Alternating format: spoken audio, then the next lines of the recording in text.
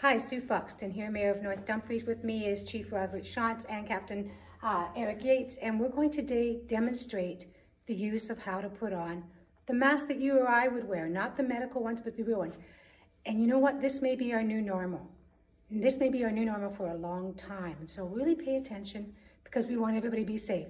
Again, this is just one of the tools in the toolkit, but I think you're going to see more and more people doing this, and we want you to do it right. So I'm going to turn myself over to Eric here, and he's going to tell me what I have to do. Okay, so first of all, most importantly, make sure that you wash your hands. So before you're going to apply your mask, you're going to wash your hands with soap and water for at least 20 seconds. If you don't have soap and water, you're going to use hand sanitizer. So she's going to apply the hand sanitizer, thoroughly washing her hands, making sure she gets it all over, and she's going to do that for 20 seconds.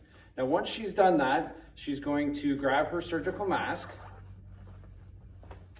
And with this application of the surgical mask, she's going to grab the sides of the elastic. She's going to apply it by bringing it over her ears, making sure she keeps her hands away from her mouth.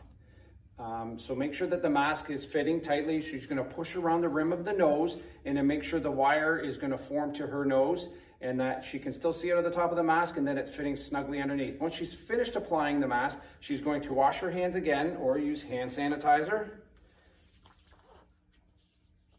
therefore keeping her hands and everything safe. And now she has the mask on and she can proceed as she'd like.